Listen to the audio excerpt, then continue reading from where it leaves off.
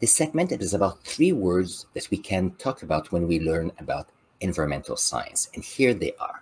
The first one is about anthropocentrism, second, biocentrism, and the other one is ecocentrism. We're going to look at these three words as we go along in this show. You'll see it will be interesting. It's three different perspectives that we pay attention to. So let's see if we can look at Google Earth with some places we can look into. So I live in the Toronto area. So here is the Google Earth showing the eastern part of Canada. So as you get closer, I'm going to show you here. So here is an area that we call the Algonquin Park.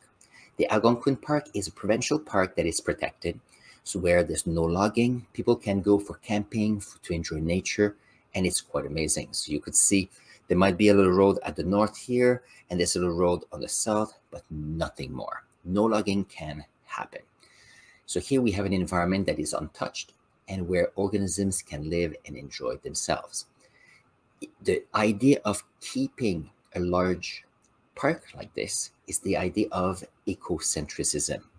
The idea that we are keeping an area where ecosystems can live the way they do best without human interaction to make them grow. Now there's another place. So if we go to Toronto area, so here's the Toronto area right here. So in here, there's about 2.5 million people that live here. The fact that we have humans and we are creating our cities, we are pushing the boundaries where nature is. This is an example of what I called anthropocentrism. So let's see if I can show you the word here. So this one here, anthropocentrism. So if you think of a word you may know, anthropology. Anthropology is the study of how humans live on our planet, the culture, and so on. Anthropocentrism is that when your focus is about the humans. So if you look here, we're going back. So anthropocentrism, you have a place where you have a city, regardless of what's happening with the environment is set aside. So here, look at that, the density of how many people live here. Humans go in, they need habitat, they need food, they need occupation in their ecological niche, for example. So all we have here, the small streams where everything is pushed to those areas. Humans will say, well, we are very nice. We're keeping some of the areas here for nature. But if you look, there's a golf course right here. There's a golf course right there, golf course. There are golf courses everywhere because humans like to use our environment. So this is an example of what anthropocentrism is all about. Now, there's the other word I want to use is this one here, biocentrism. Biocentrism. Oh, that's a good question. I feel like I'm doing typos on these. Let's see if I can find the word. So anthropocentrism. It's anthropocentrism. Yeah, that's good. Biocentrism. Okay, I was right. It's important to be precise with vocabulary.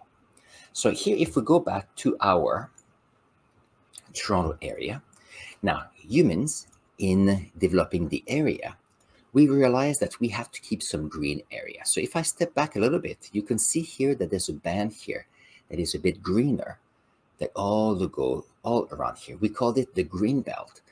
And theoretically, the green belt is an area where humans have decided not to get involved with housing and urban development.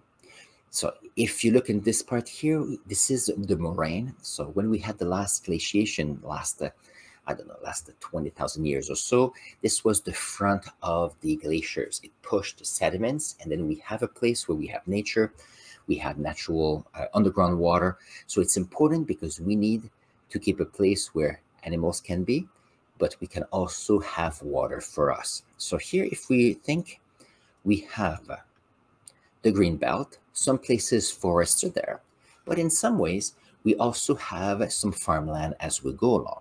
So here is an example of biocentrism. We know we need to keep some green area because we need clean water for humans, we know that we need to keep a place for animals, insects, flowers, and so on. So here what we're looking into is taking care of that.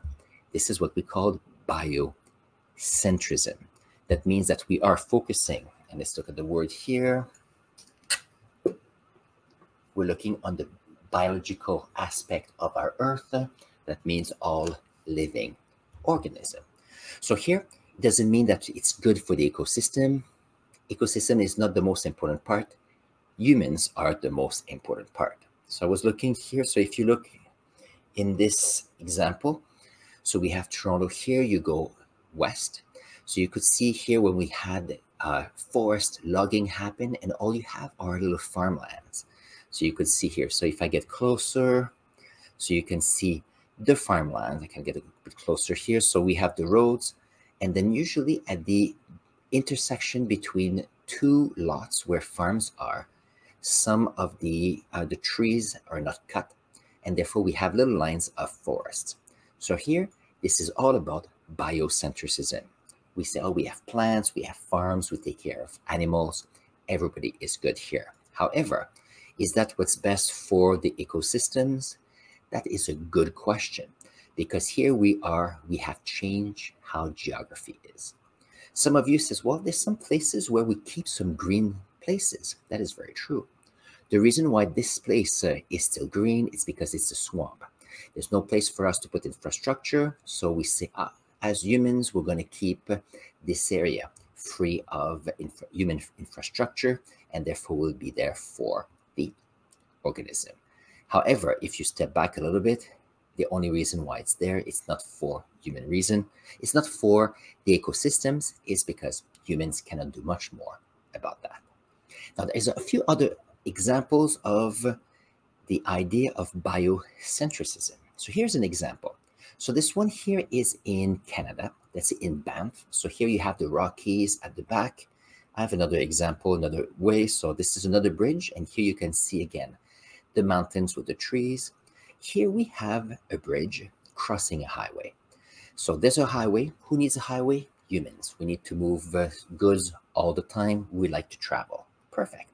However, when you put a highway like this, animals on that side of the road cannot really cross on the other side without being hurt because there's some fences. So what humans have done, they have created bridges, not for humans, but for animals to be able to cross from one side to the other, so that we can think of the biology, the smaller animals, the larger animals, so they can cross, so that it's a way for us to think of animals, while as humans, we keep our highways. So here, the biological sections are good. There was another example here in Montana, and same thing. So here we have a bridge that is going across a highway to make sure that animals can cross and organisms are good. But if you think, we think of animals not to get hurt on the highways because of the fences, but also for humans not being hurt while being in an accident. So this was the second word I wanted to share here. So the third word is the following. We have ecocentrism. So for ecocentrism, that's a bit tricky, because here you need to think of what? We have humans, but humans on the planet, the amazing thing is that we are growing in population. We have more than 8 billion people on the planet. So billion people like this, very nice. As humans, we need food, we need a place to stay, we need space, we need lodging, and then we create waste as well. So this is something to keep in mind. Now, some of you says, well, let's see if we can manage the waste as much as we can to make sure that humans and animals, animal kingdom and plants work well. But here, if we only think about the biosphere, the humans, and living organisms, we're forgetting something very important. We're forgetting what is supporting all of that. In order to support the biosphere, so here we can call it the biosphere. In order to support the biosphere, we need a few things. we need to maintain the ecosystems working. So that means that we need to think of the hydrosphere as well. So we need to think about our lakes, rivers, creeks. We need to think of our ocean, making sure that we can keep them so that biosphere can live. We have aquatic ecosystems everywhere. The next one is the lithosphere. The lithosphere is about this whole idea that if we have farms, we have the soil, we also have mountains, the geography, to support a place where we can grow food and kind of a space for us. The lithosphere is important because it supports all the terrestrial ecosystems. So we have to be mindful of that. And the third one here is the atmosphere. The atmosphere is making sure that we have air that is not polluted so that we can have the plants and the humans be able to live without or while diminishing pollution. Because if you focus on anthropocentrism only, and then you include, I don't know, capitalism in the game, then you end up with people wanting money without thinking of the environment that is supporting us completely. So here, as we go along, we need to look at how we can evolve. I like a little analogy. You could say that when people are born, you're like little babies, you cry. If you cry, you get food. If you cry, you get your diaper change. If you cry, someone takes care of you. This is anthropocentrism. When you grow older, you notice that you're 2, 3, 4, 5 years old. Then you discover your environment. You discover that you're not alone. You're a human within a place where there are other organisms. We can play with gardens. We have butterflies. We have pets. We also are interested in current organisms like a farm animal, dinosaurs for some, but we're always focusing here on living organisms. But as you grow and you get a better understanding of who we are as humans, of living organisms, but that we also have to take care of hydrosphere, lithosphere, and the atmosphere, then you end up with a thinking pattern, a mindset where ecocentrism may be important. Because keep in mind that we need to keep those 8 billion people as nice as possible, as healthy as possible, and being able to enjoy what we can to enjoy life. And these are the 3 words I wanted to talk. And I've talked about these 3 words in my class of environmental science, and it was kind of fun to talk about. So on this, if you have any clarification questions or you have any questions about science, put them in the comments below. I use your comments to find ideas for shows and also for videos on my channel. On this, I'm going to put here a link to another science-related video, and I'll see you there for more learning.